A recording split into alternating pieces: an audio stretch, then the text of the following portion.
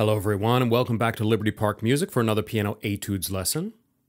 In the early stages of our piano learning, we do a lot of staying in the same hand position in pieces. Learning to play in positions and thinking about being in positions is a valuable aspect of your beginning piano training, so it's worth it for us to do. However, outside of the world of teaching literature, we very rarely restrict ourselves to staying in a given position just for the sake of it. Now, actually learning to do this and getting comfortable with moving out of these positions is one of the main features that we find in moving away from the beginner's learning and into the more diverse intermediate realm. So, for today's lesson, we're going to look at a piece by Köhler that is going to let us work on this a bit, and as a bonus is going to give us the opportunity to work on some incorporated scales. So, let's take a look.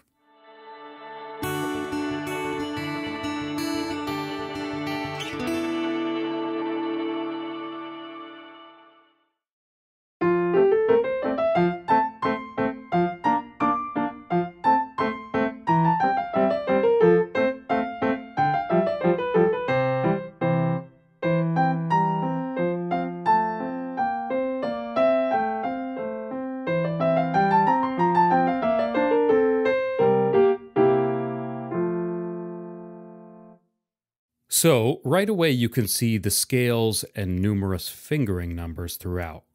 This piece is a little different than some of the more basic scale featuring pieces that we've seen in the past, in that, for the most part, we're not simply playing the standard 1, 2, 3, 1, 2, 3, 4, 5 fingering that we use for most basic white note scales in the right hand. This key or scale signature of 1 flat tells us, in this case, that we are using the scale of F major, which has a slightly less conventional 1, 2, 3, 4, 1, 2, 3, 4 fingering for the right hand, which I think was a strategic choice by the composer to force the player to think a little more about what they're doing. Otherwise, this piece uses a basic 4/4 time signature, has a tempo marking of moderato, and is a little more diverse in form than your standard 16-bar affair. Other than the repetition markings themselves, which I'm sure you noticed I did skip in the playthrough just for the sake of time, we really don't have any repeated phrases or figures in this piece. It's pretty through composed. Really, this piece is kind of all about the details, so let's jump right into looking at those. Just to get it out of the way, let's point out that the left hand for this first part of the piece is a pretty standard accompaniment of playing broken chords. It's very basic. We do have a little left hand interest happening later in this piece, but for now we're just going to devote all of our energies to the right hand material. So, as you can see in the right hand here, we have an F major scale in measure 1, connected to an arpeggiated or broken F major chord in measure 2.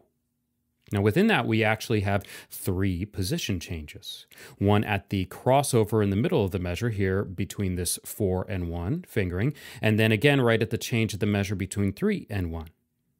Now if you play this slowly and stop at each position change, you can see that we start in an F position, move up to a C position, and then again up to an F position. At which point we're actually playing that broken upwards root position F major chord. Now let me demo the whole thing at speed once for you.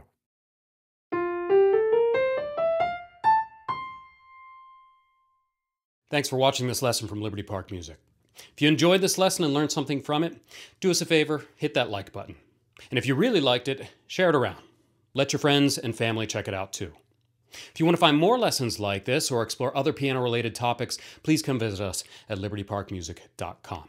We have full piano courses ranging from beginner to more advanced levels, and everything is online and streaming 24/7 so that you can design your music learning around your schedule and learn in the comfort of your own home from a talented roster of professional teachers and musicians. Come check us out.